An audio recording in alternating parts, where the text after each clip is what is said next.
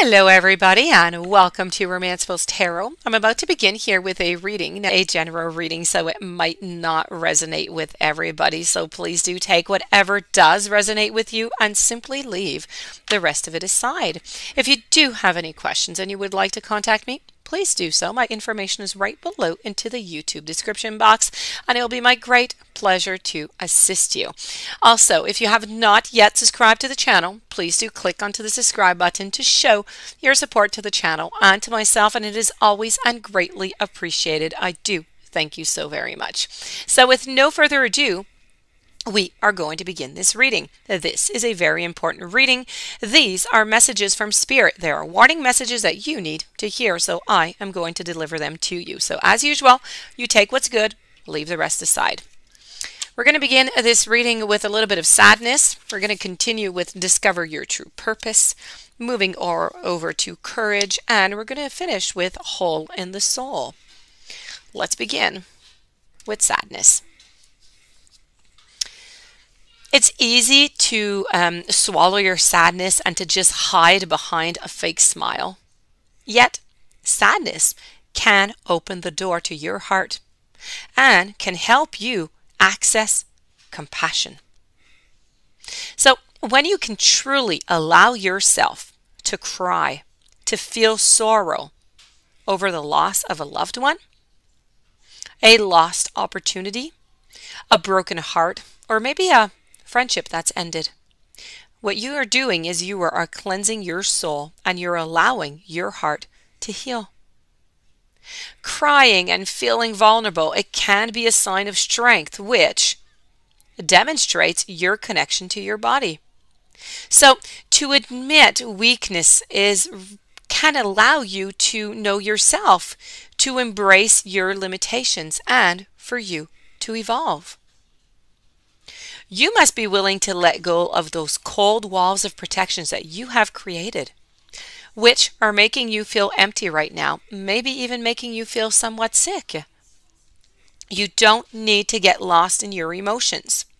Just give yourself time to feel them and then let them move through your whole being, cleansing and purifying your heart, your body, and your soul. Moving on forward now to discovering your life purpose. Start asking yourself, what is the meaning of your life? Have you asked yourself that question lately? As a soul who is having a physical experience, you are here to grow and you're here to learn. You are being asked to immerse yourself in this life by expanding, by stretching, and understanding your reasons for being here. Nothing is impossible for a soul who is following her or his destiny. Your guides, your angels, and your higher self, they are constantly communicating with you through signs and feelings and people, books, etc. I could keep on going. You need to follow your hunches. You are being given some really important guidance, which may show up via a strong feeling to maybe travel somewhere, to speak to someone, to attend a seminar, write, paint, and the list continues. No matter how far-fetched your inner guidance is, you need to listen. Your soul's purpose includes a combination of experiences that your mind doesn't understand, but that your soul needs to process, to learn, and to grow. Now, some of these experiences are going to be enjoyable and they're going to be heightened. Others are going to be challenging and they are going to cause you to struggle. But through them, you are going to know yourself better. You need to give yourself that permission to focus on what really makes your heart sing, and then put your intensity of emotion into attracting what it is that you truly desire.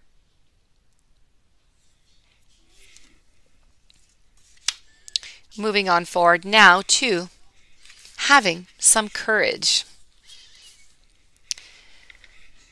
Now, courage. It requires you to fearlessly stride ahead despite the challenges that you're experiencing right now. Whether you're feeling afraid of success or failure, you cannot stay where you are. You need to make a decision to move forward with belief, with trust, and with boldness. You need to give it your all, no matter the outcome.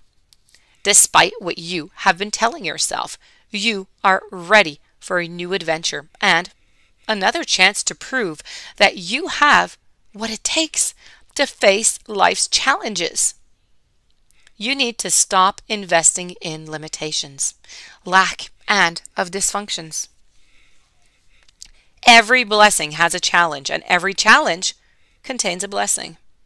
You are ready right now to explore both.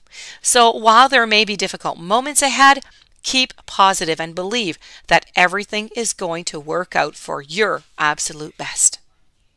You are being asked to gather the courage to be who you truly are and to stand strong for your convictions.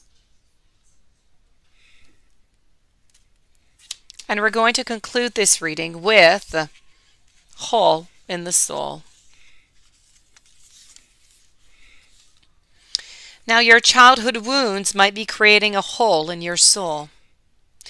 One way your childhood wound could disrupt an extraordinary life is through a low-grade depression experienced as a perpetual empty feeling. If as a child you tried to make everything all right by picking up those pieces of your family dramas and then you dropped a false self, when you lose your authentic self, you disconnect from your true feelings, from your needs, from your desires, and instead you wear a mask to make others feel more comfortable. Being detached leads to profound loneliness and isolation, as you are simply always mourning your true self. This message encourages you to discover your true self through learning about your childhood and your mourning and the abandonment and maybe even the neglect that you felt when you were younger. This is about not betraying yourself and discovering and recovering your true self. And this, my dear friends, does conclude your reading with Spirit. I do hope that you enjoyed. I do hope that it brought you some interesting perspectives that you might be able to use onto your journey. If you do have any questions you would like to contact me, please do so. It'll be my great pleasure. My information is right below in the YouTube description box. Please don't forget to subscribe to the channel. I wish you a beautiful day. I thank you for being there. Many blessings, and I will see you tomorrow with new messages.